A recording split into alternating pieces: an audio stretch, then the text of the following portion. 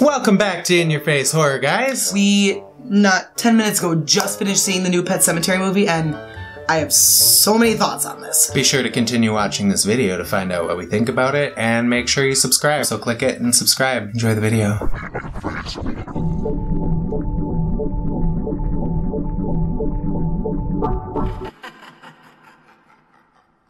So Jamie. Yes, Alex. What was your favorite part of the movie?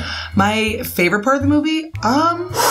Instead of killing Gage like they do in the original, they chose to kill Ellie instead, and it opened up this whole different story arc that we never knew that we had, and it made people who have seen and read the book and know the story of Pet Sematary, it gave some sort of edginess to it. I was on the edge of my seat because I didn't know what was going to happen, and that was probably the coolest thing I felt about the movie. True story. I would have to agree and say that my favorite part of the movie was also when they switched it up and killed Ellie instead of Gage. The reason that I liked it so much was Gage ended up running out into the road. This truck's coming down the road, and anybody who's ever seen the old movie or read the book knew that Gage was going to get hit. And so they played it off like he was going to get hit. In the very last moment, the dad came in and saved the day. But it was interesting to see the rest of the movie play out based on that small plot change. Yeah, it was really interesting. There was so much more they were able to do with when a person comes back. Back in the original one, there's not much character development. He's just a mindless zombie that's just trying to kill people. But here there was interaction and there was dialogue, and it was unnerving to see how that played out with Lewis and when she came back, and it opened up such an avenue for, what's the word I'm looking for? An avenue for such fresh feeling to a film that's already been done. It's what it needed. It needed something to revitalize it. You know, remakes never usually go over well. They tend to try to overplay everything that's been happening in the previous makes of whatever they're trying to play out,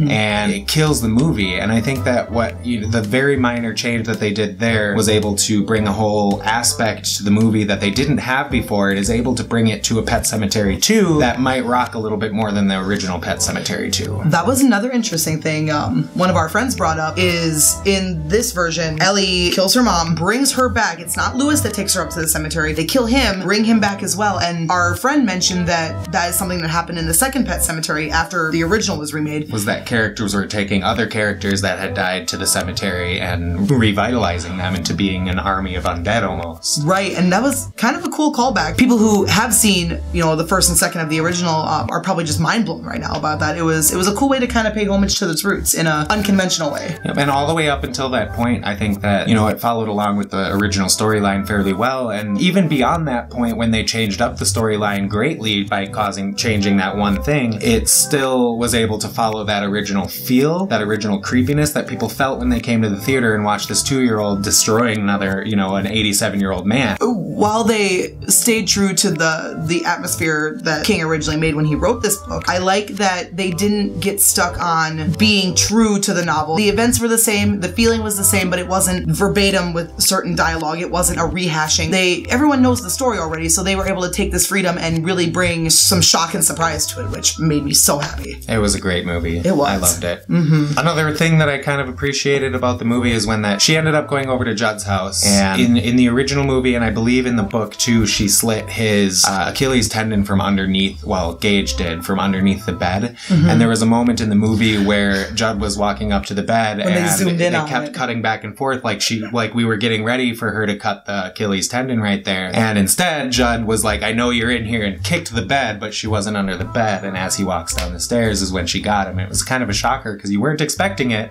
I mean, you knew that that's probably what she was going to do, but since it didn't happen in the original location, it was able to bring that extra bit of shock to the movie that might not have otherwise been there. Right. It was a great gotcha moment too, because you can tell the whole theater was bracing for it, like it was going to happen, and it was kind of like, oh, sorry, gotcha. Just kidding. Also, we need to talk. Lewis, what the hell is his name? This guy, such a good job. His acting was, compared to the original, like, I've never been so happy to not see someone act like a zombie. So happy with the performance. With that being said, I would like to make note that the original actor who played the dad, he expressed way more emotion, in my opinion, as far as when his kid died. Yes, the dad in here made it kind of feel like he was, you know, a little upset that his child died, but in the original one, he seemed a lot more distraught, something that I feel a little bit more real when your child has died. I mean, he was pretty much over it after a day. I'll agree with you on that. It did seem like they dialed back the shock and the the pure grief that's supposed to be coming from him. On the other side of it, I like that they played more on the psychotic break, because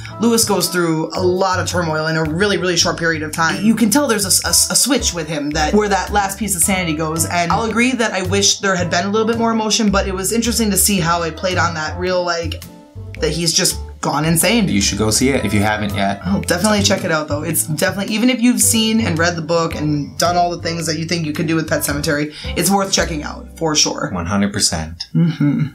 Hope you guys liked that video. If you did, give us a big thumbs up, and if you really, really did, what should they do if they liked us, Jamie? You know, I think you should subscribe. I agree. I think they should also subscribe. I think that the only way that they're going to be able to continue seeing content like this is if they subscribe. It's the only way we can do what we do. And if you like horror content as much as we do, then gotta help us out a little bit, man. Gotta stick around. You do. Let's do it. Let's stick around together. Don't forget to leave a comment down below if you would like to see anything new from us. If you have any ideas of any other kind of videos you'd like to see. Until then, subscribe. And thank you guys for coming along on this ride with us. Bye.